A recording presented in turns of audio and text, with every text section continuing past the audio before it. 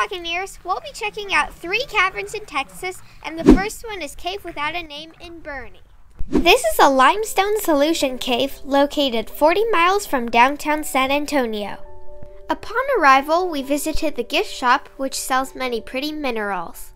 You can also purchase geodes and pan for gems. First, we're going to hike this trail to see some sinkholes.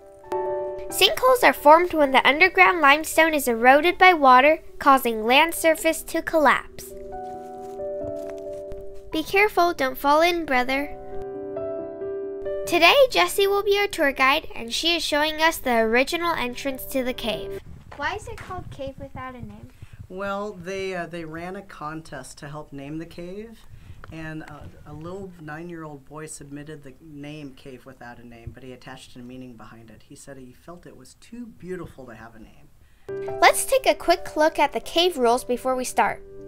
Luckily, I brought my flashlight and my phone, so if this runs out of battery, then I'll use this. Well, if I haven't already introduced myself to you folks, my name's Jesse. I'm going to be your tour guide for the next hour.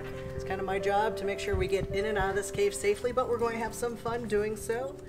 We're descending 126 steps to approximately 80 feet below the surface, where nature maintains a temperature of 66 degrees year-round. Up there was the original entrance to the cave. We are about halfway to our cave system. So that means we're about 40 feet underground right now. This 1-hour tour will take us through 6 beautiful formation rooms. Now you're going to notice back over here behind me, we don't have as much of that discoloration. And part of the reason for that is where you two boys are currently standing, there's actually a ledge right there. We think that's, whoop, are you okay? Good thing brother didn't fall off the ledge. The cave is filled with spectacular formations of stalactites, stalagmites, and more.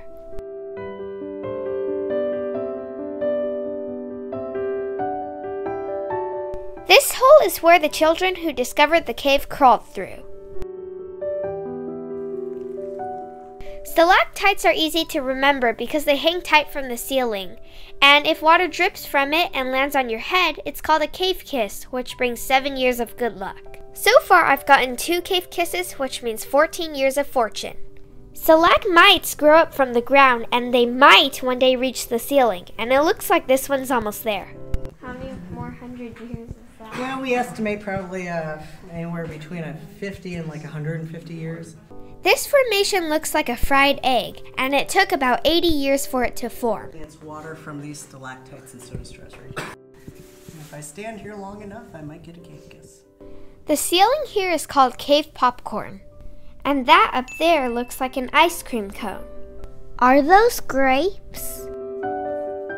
Jessie is pointing out a little bat where the shadow of her fingers are. And now we're entering the most spectacular of the rooms.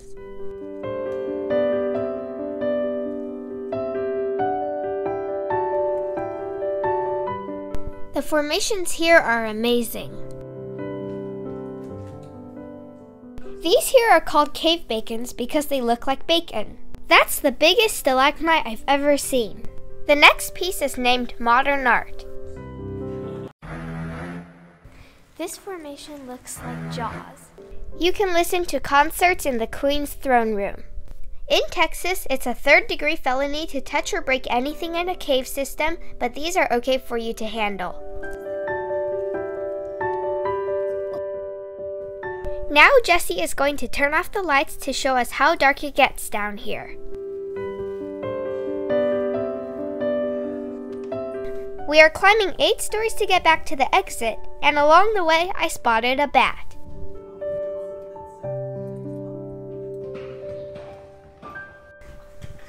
I'm the first one up, except they did not open this gate.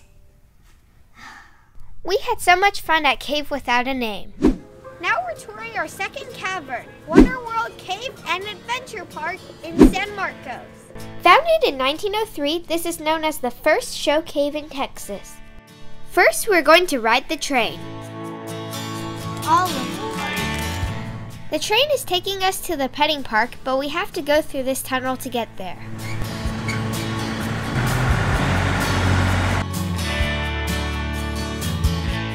At this attraction, we get the opportunity to feed, pet, and interact with many wildlife inhabitants. Deer feed could be purchased at the train station prior to departure. That's ticklish. Uh-oh, here comes an emu. The emus are aggressive and would snatch the food bag away from your hand. Bad emu!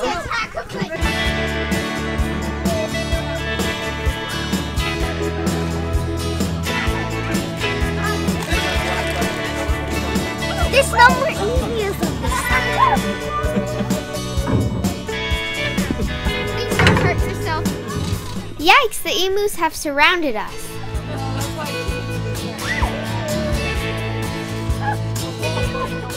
It's time to go, but this antelope doesn't want us to leave. Now we're going inside the cave. Our guide today is Mr. Steven. He is leading us to the Balcones Fault Line Cave, the only real earthquake cave open to viewing. But what we have is what we have. It was formed not by moving water over a large period of time. It was formed by an earthquake somewhere between 15 and 35 million years ago. In fact, if you guys look up at the ceiling, you're going to see a big divide, a big crack. As your first look at our first visual evidence of the Balcones Fault Line, which runs from the top of Texas down through central Texas. Steven is pointing out some life in the cave. In this room, we can see evidence of the fault line above us. The cave is made of granite and can be scratched off easily. Now Steven is turning off the lights. We can see some rocks that glow in the dark. Wonder Cave was discovered in 1893 by Mark A. Bevers, a former cowboy and freight hauler. W.S. Davis took over the Bevers Cave in 1903 and began operating it as a tourist attraction. This well looks very deep. Brother is making a wish.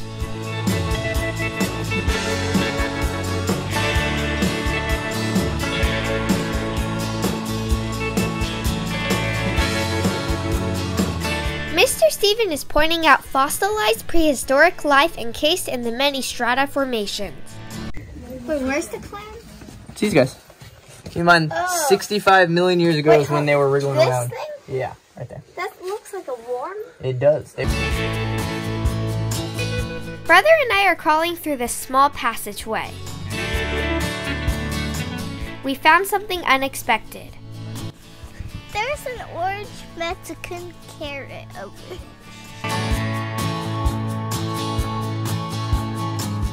We are exiting the Wonderworld Cave by riding the Stradavator, traveling 190 feet upward into the observation tower. You can go to the very top where the flagpole is.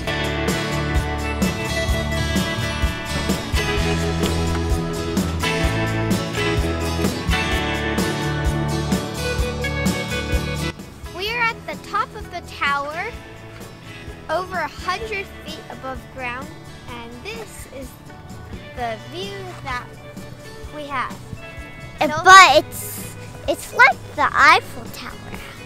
Lastly, we end our tour in the anti-gravity house. We're gonna put the ball down here and it's gonna roll upwards.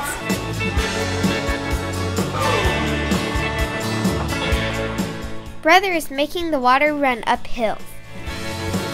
My favorite part was that this cave is different from all the others that we visited before because it's a dry cave and it was formed by an earthquake and not by water dripping down. My favorite part was feeding the emu. It's like a video game. And the third and final cave is Natural Bridge Caverns.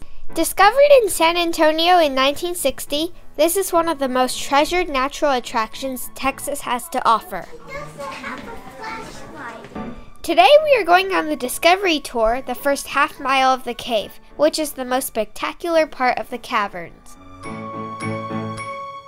I'm taking many photos of the beautiful cave formations. This was the original entrance to the cave.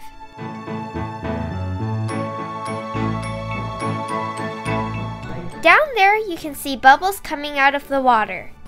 These formations are majestic.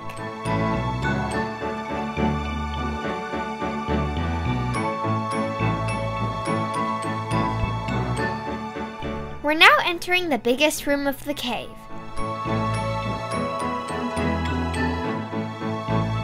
I'm getting a bunch of cave kisses. Over here is the heart of the cavern.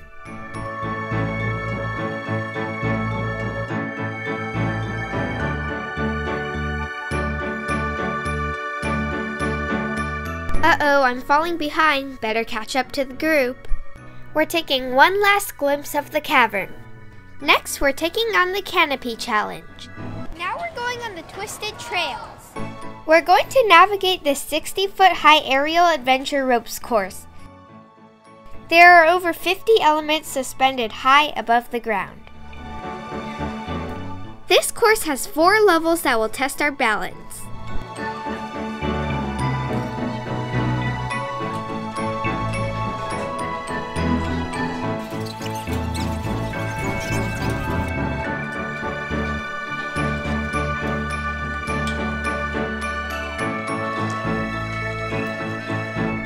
Now we're going to ride multiple zip rails down.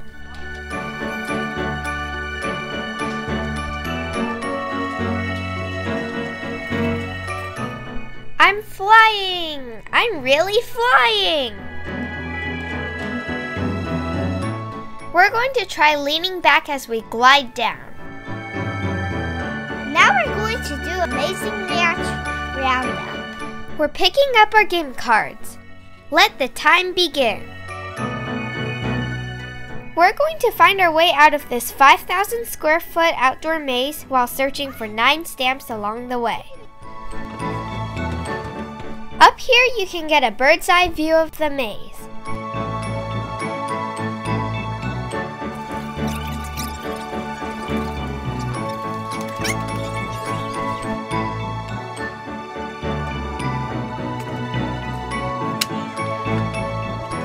We got all the stamps, so we're making our way to the exit.